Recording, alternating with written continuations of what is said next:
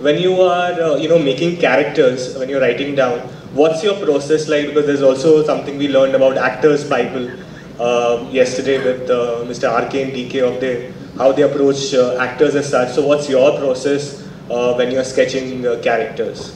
You meant Raj and DK, not RK DK. Sorry, yeah. Yeah. So story first for me, and then characters are very, very important to me, and I think character motivations drive my stories. I mean, of course, plot and premise is very, very important, and I write each and every character sketch, at least with my head or on paper. I need to know each and every person, even if they're there for 5 minutes in the film, especially related to darlings, even if they don't have dialogues, or I just know the relationship that person will have with other characters, where they come from, who their parents are, where, how they grew up. Like in Darlings, Hamza's character was written like I think 3-4 generations back, like where he came from, why he's so entitled, was there violence in his family, stuff like that. So I work a lot on psychology and their background, a lot on characters. So everything that, they have to be that person who how that person will react. At least I should know that, so I can help actors, enact that and transfer as much information as possible. Mayank was asking about the Kolkata film industry, and Rajdeep was saying about that. I just mentioned a point. Bengali film industry works and used to wrap up a film within 12 to 13 days. I guess Rajdeep will with me. Even for the commercial movie, I just wanted to know the scenario about the Kannada and the Maharashtrian movie. Is it the same day, 12-13 days a movie? Is it possible? Kannada. Kannada.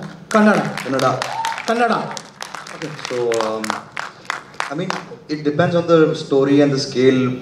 I was also a part of the CBFC. I was a panel member previous. My terms ended, so I can talk about it. So, I have seen films which, by big filmmakers, done in such a small scale. Probably they finish it under 10 days. I don't know. So it all boils down to that particular story and the budget that you have. If you have a budget, that can be you can shoot only for 8-10 days, then you'll have to end up doing it. But because that's how filmmaking works, it's all about the budget end of the day, how much you have to shoot. So how important is dubbing for you, so that you can cater to the audience of other languages as well? I'm Aditya from CineDubs. Thank you. Are you going to give us a phone number also? If you need dubbing, this is where you need to call. No, I don't dub. I don't dub. I'm a passionate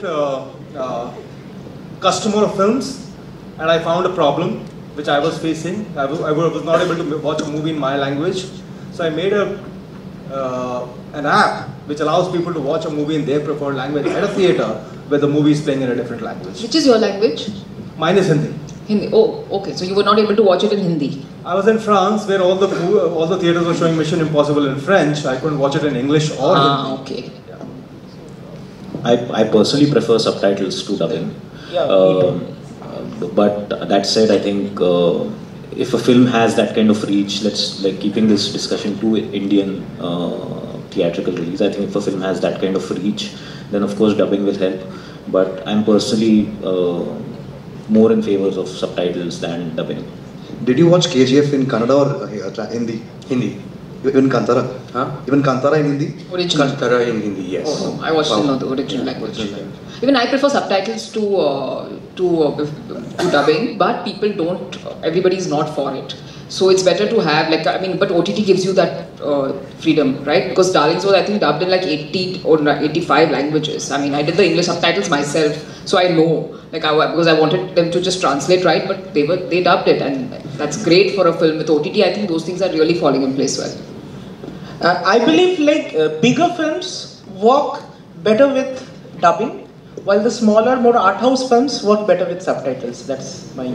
Having said this, I wanted to ask you, because you are a generation, basically four of you from different geographical areas, but you are the first generation, say, massively exposed to Western filmmaking, we might say. I mean, as a mass culture. How does it affect your craft? Where do you find the balance to preserve also your originality as Indian authors?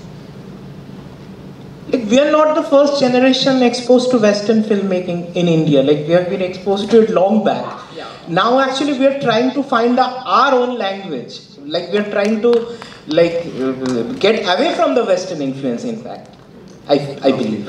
Yeah. No, I meant massively in the sense because it's everywhere, OTT, and since the 90s, I believe. I mean, if you take the argument of West apart, but the fact that we've never in the history of screen have we had access to content from across the world at the same time, and in that sense, you would be one of the early generations to do that. It was very common for children growing up now. Yeah. Has that had a massive influence in the kind of storytelling? I think you work on your craft forever. I think it's a learning process even after 25 films is what I understand. So I've just made one film and I think I will keep growing and finding my voice and stay true to it. But I think the audience is growing a lot because of OTT, and what I discovered like with Darlings is that, because dark comedy is a very tricky genre for India, but because they had watched so much content, I think they were able to accept it more. That's what I feel.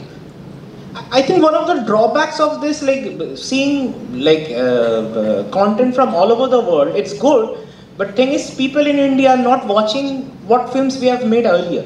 So, say a relatively new concept comes out and we think that we are making it the first 10.